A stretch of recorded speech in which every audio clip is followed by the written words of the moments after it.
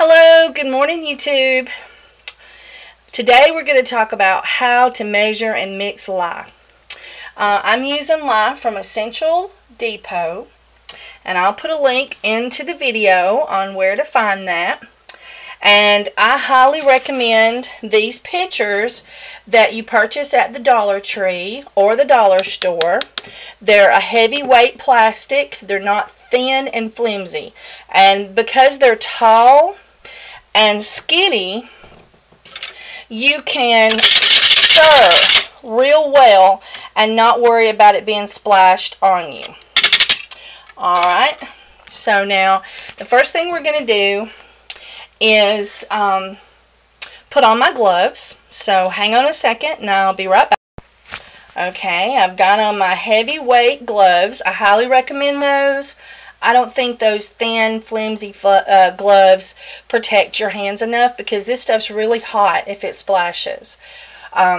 So now, first, I'm going to turn off my scale, and I'm going to I've already filled up all my water, so I guess that won't work.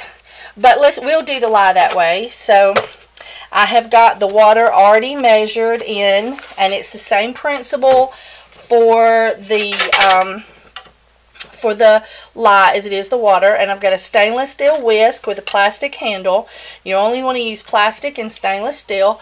Glass jars, I'm told, will eventually break down, and one day it will just pop and you will get lye everywhere and the jar will break. So I'm going to put my lye container on there. I like that it has a handle and that the container fits inside this, so I'm not trying to pour into a smaller topped container with a larger mouthed opening. And I like that it has the little pour spout.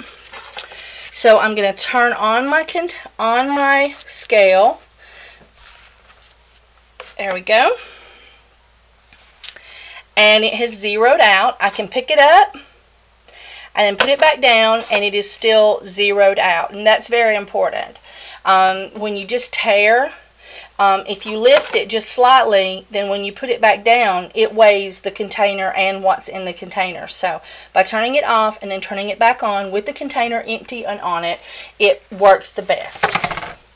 Okay.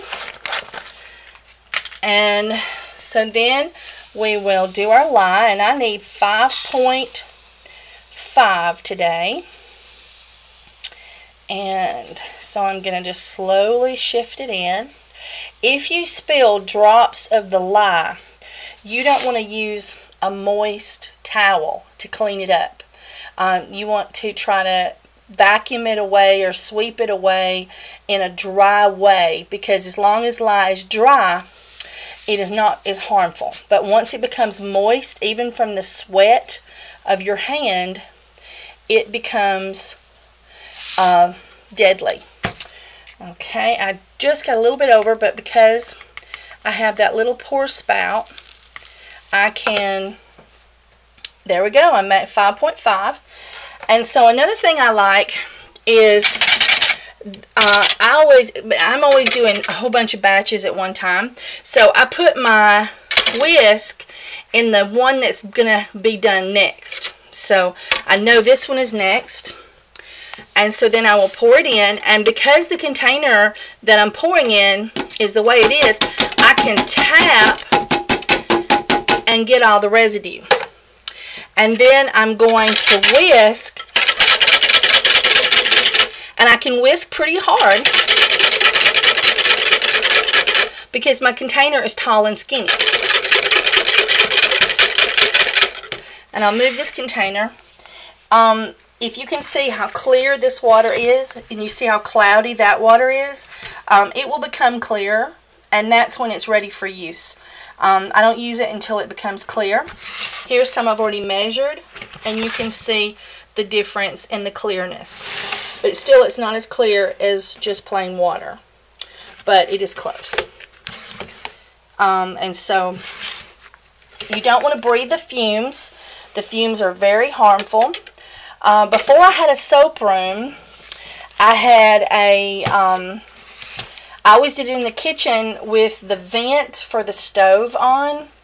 And a lot of people recommend that you do it outside, but I have dogs.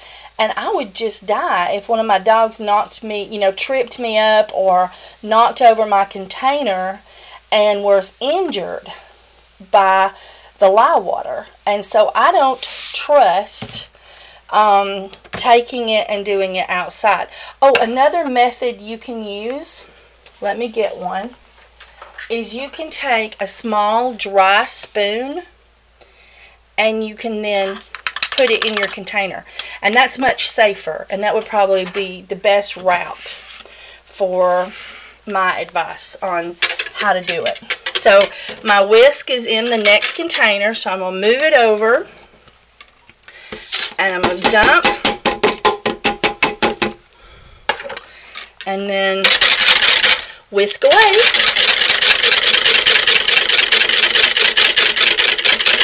And so ventilation is very important. Now I'm going to go back and do this one again, and do this one again, and do this one again, and then put it in the next container that's supposed to have lye. So I'm going to keep working on these. All those crocks over there have got oil in them, and they're hot, and they are ready for soap, or ready for lye, so we can make soap. I'm going to do some more videos, so check my channel for some more new episodes of how to make soap. And I'm going to do a goat's milk unscented oatmeal and honey. So stay with us. I forgot to mention that when you are mixing lye or soaping, never have any children anywhere near the process. It is your choice when your child is old enough to fully understand the impact of lye and the damage that it could do to them. But until you feel that your child is old enough, which would be high teens for me, I think, never have them anywhere near loose in the house, is my opinion. That they could come into where you're at when your back is turned. Lye is so deadly, it can put your eyes out, it'll take your skin off. It is very, very harmful. I have 2 grandchildren, and I have a child gate that I use when I'm not in here, to make sure that they can't even get into the room by accident. And then normally, I know you see me making soap normally at night, and that's because they are safely in their beds and in their house next door.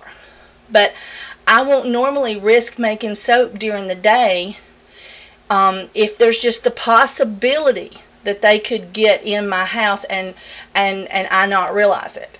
I read an article, it was a horror story about a young mother with a 2-year-old who reached up and grabbed the handle of the pitcher of lye and dumped it on his head. And I cried through most of the story.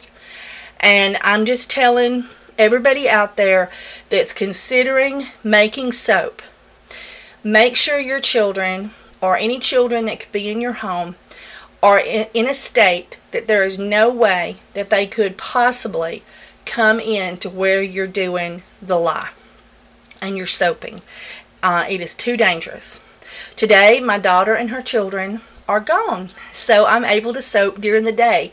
But that's how serious I take it, and I hope that everybody else out there will take it as seriously as I do, because the thought of you being responsible for life-threatening injuries, possible blindness, or disfiguring scars, and the loss of digits of your child or a child that you love is more than anyone should ever consider trying to live through. So take the precautions, be dogmatic about it, and you will never ever have to worry about it. Take risk with yourself, but do not take risk with children. And that is my plea. So we have completed our video on how to mix lye. And in a few moments, I'm going to do some more videos, and so you can watch my channel. And I'm sorry for such a sad, drastic note, but it's just so important that as a first-time soaper, that you know that.